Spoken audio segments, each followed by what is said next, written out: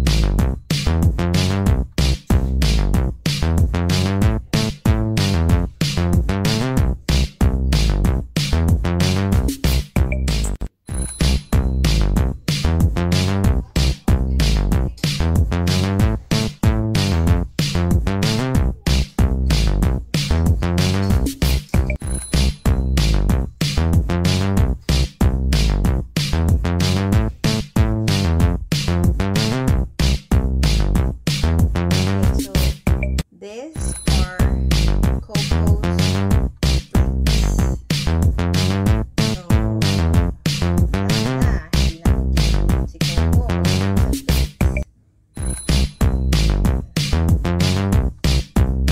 Pag-start tayo sa Necessities. So, ang Necessities, yan yun, box ng Necessities. Meron siyang 3 flavors. Fresh, beef, at saka original. So, naubos na ni Coco yung beef. Kaya ang natira na lang is the original and fresh. So, pagka naubos ng dalawa nito, meron pa siyang reserva na denta sticks. Okay guys, let's start with Coco's treats. As you can see, meron tayong pedigree denta sticks. It has 3 flavors: fresh, beef flavor, and original. So I have original and I have the fresh one. So kapag ka naubos to, meron siyang isa pang box na reserva. So ayan. So this one, it says triple action, reduces tartar buildup, cleans teeth, freshens breath. Diba? Ang taray. Pearly whites and teeth ni doggy. So, ayan. Isa siya sa treat na binibigay namin. Let's say, aalis kami para hindi siya mag-whine. Yan.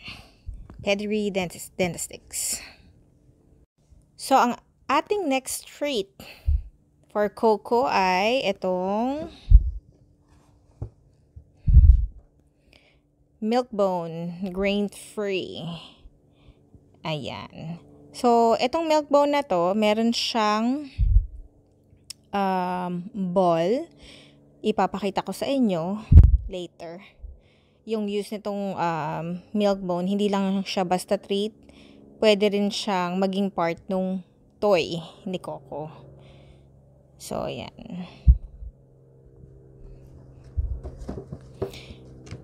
Next one will be this one. The Wholehearted Training Treats Chicken Recipe. So, before, we used to give Coco beef recipe. But since na-notice namin na mas gusto ni Coco yung chicken recipe, so, ayan. Spoiled eh. Kaya, yan ang binili namin for Coco. So, every time na nag-walk si Coco, of course, meron siyang bottled water. Oh, di pa? Taray. So, ito yung container ng Wholehearted Training Treats ni Coco. It says, love is four-legged word. So, yan. And ito naman yung container para doon sa milk bone ni Coco. There you go.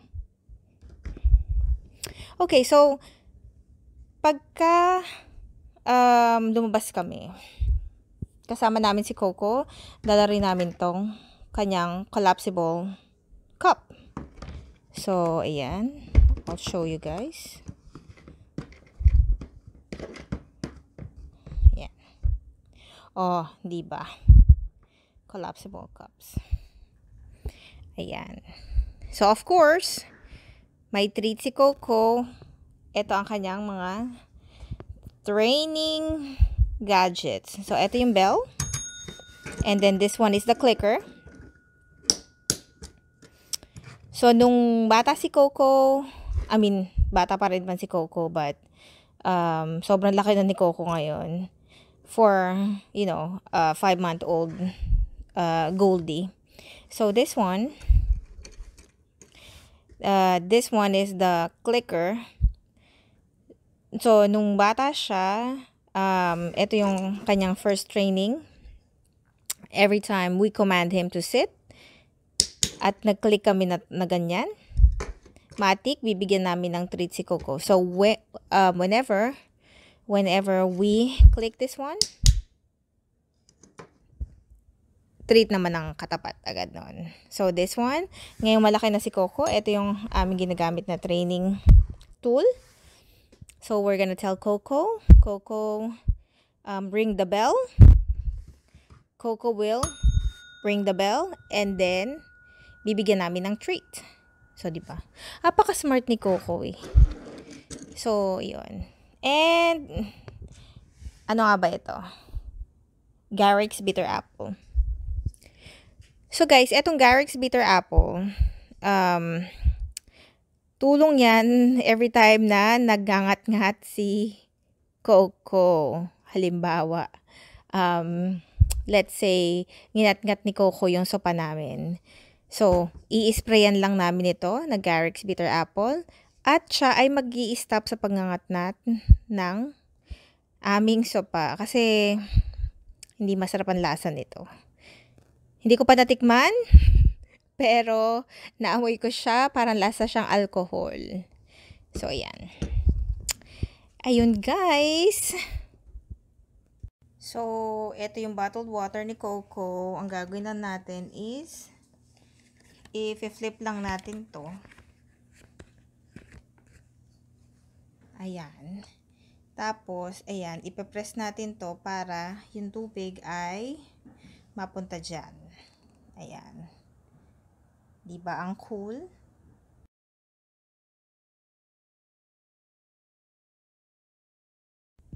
So guys, ito yung sinasabi ko kanina.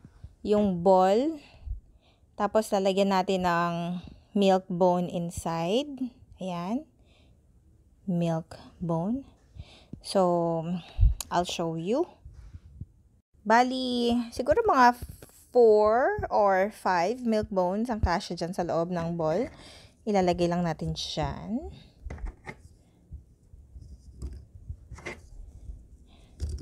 Ayan. So, ito, kapag binigay natin kay Coco, ayan, let's say, pagugulungin natin ng ganyan, paglalaroan ni Coco, paglalaroan, hanggang sa makuha niya isa-isa yan. Diba? So, yan.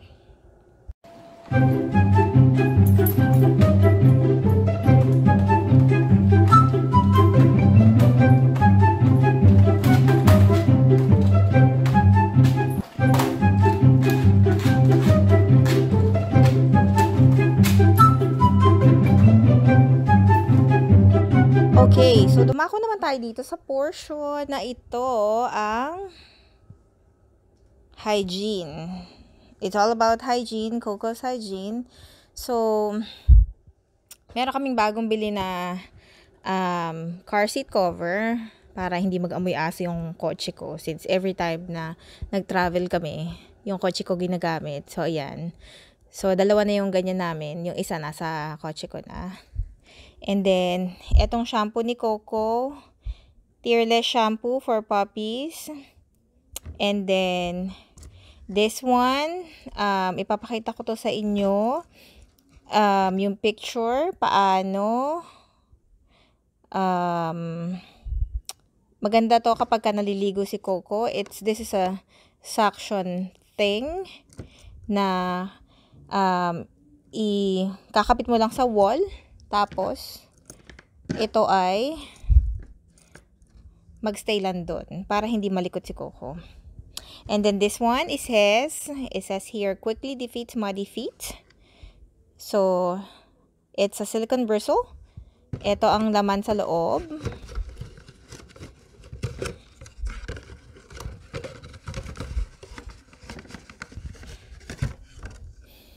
Ayan guys, ayan ang laman niya sa loob. So, para saan ba to? Ang sabi doon, it's for muddy feet. So, ilalagay ni Coco yung kanyang po dito sa loob. Ayan.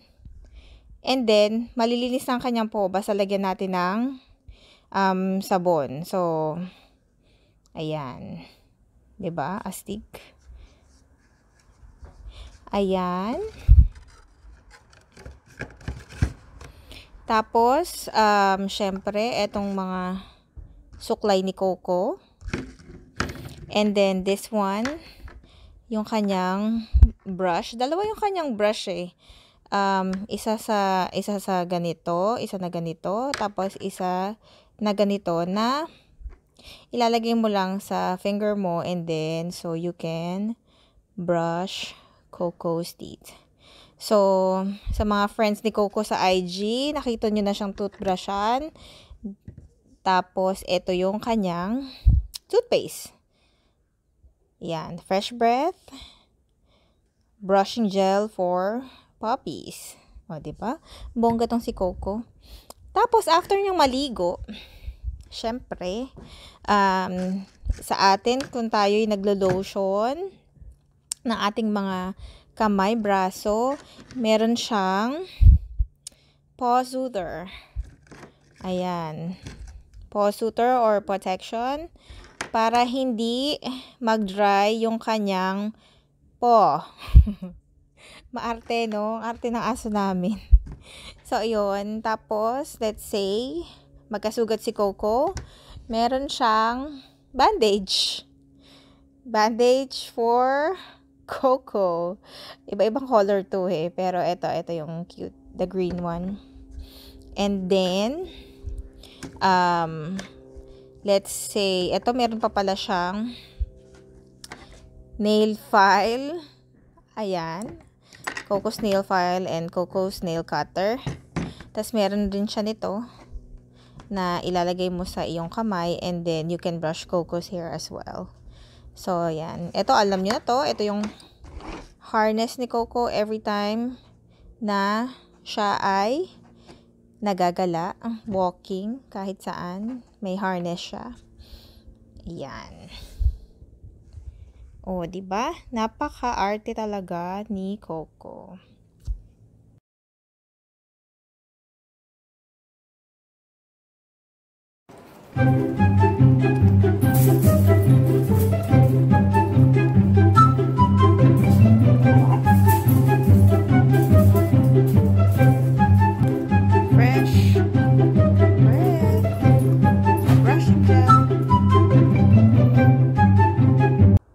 Ayan. So, dumako naman tayo sa iba pang level na kaartehan ng aming Golden Retriever na si Coco.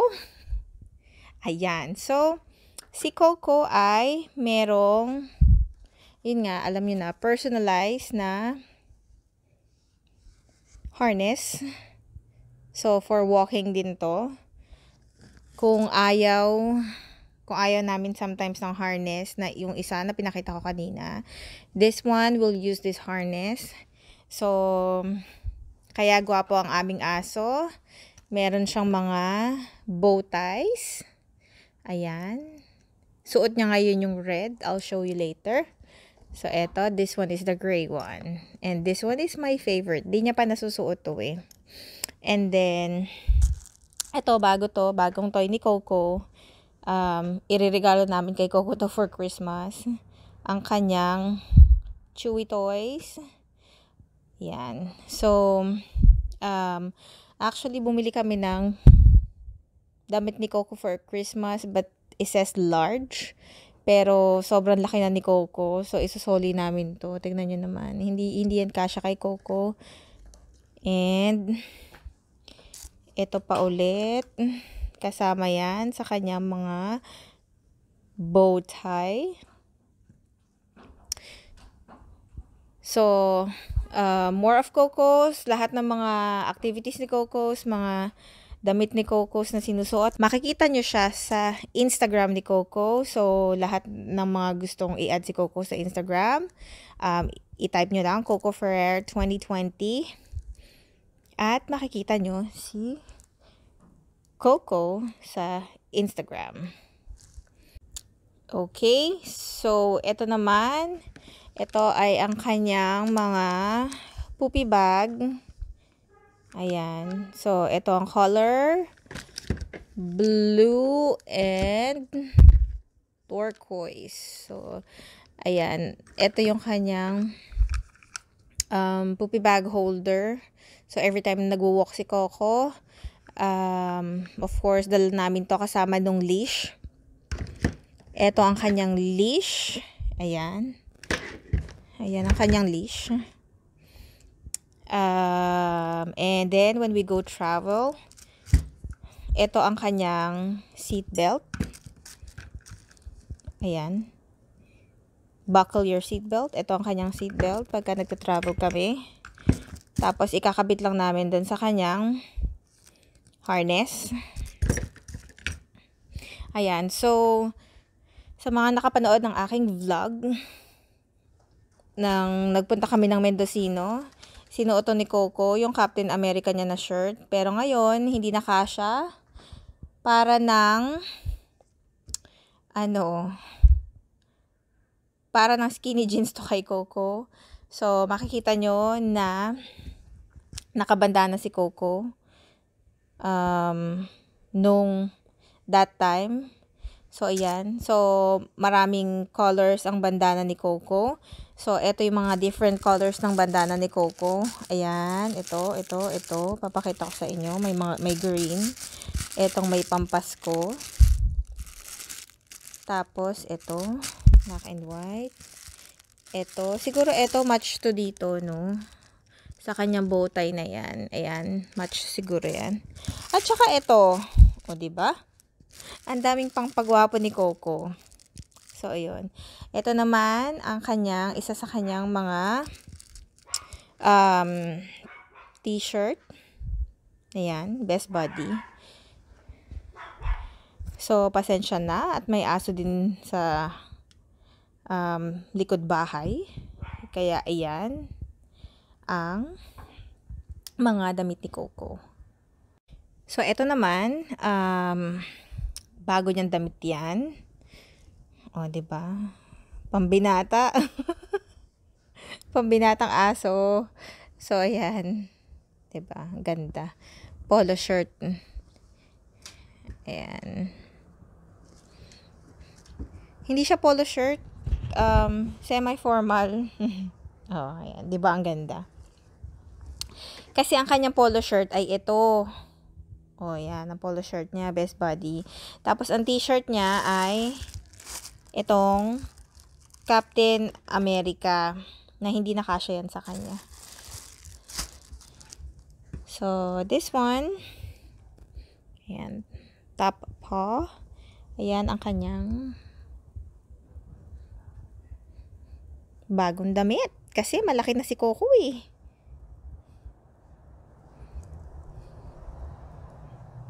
So, meron din si Coco na pee-pad. So, extra large na pee-pad. Nakaubos na kami siguro ng mga ang dami nang naubos na pee-pad for Coco. So, ayan. Papakita ko sa inyo ang itsura ng pee-pad. So, itong pea pad ay nilalagay namin sa pea pad holder. And then, yon. Pwede na siyang magpupo at umihi dyan. So, si Coco po ay napakadisiplinado. Pagka winok mo sa labas, hindi siya iihi, hindi siya magpupupo sa labas, kundi pag uwi niya, hahanapin niya ang kanyang pea pad at doon po siya iihi at magpupo. Diba? So, meron pang pahabol. This is Coco's Earth-rated dog wipes. Correct. Dog wipes para sa mga aso. So, every time nagpipi si Coco sa labas, bago siya pumasok sa loob, kailangan naming punasan ang kanyang butt. So, ayan. Pati, kailangan din namin punasan yung kanyang paws pagkapapasok ng bahay. Siyempre, madumi galing sa labas. Ganyan kami ka-OC sa kalinisan dito. Kaya, sobrang kailangan namin tong dog wipes for Coco. It's lavender scent. So, yun. So, this one, guys, ito naman yung kanyang blankie. Ayan. Kakalaba lang nito. Bali yung isa, ginagamit niya ngayon. Ito ay reserva. Alam niyo na, winter ngayon. So, malamig, kailangan ni Coco ng blankie.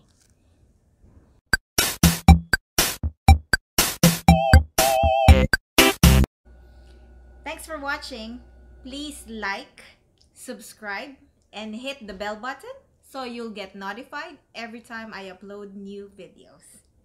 Once again, this is La Cuachera Cocinera.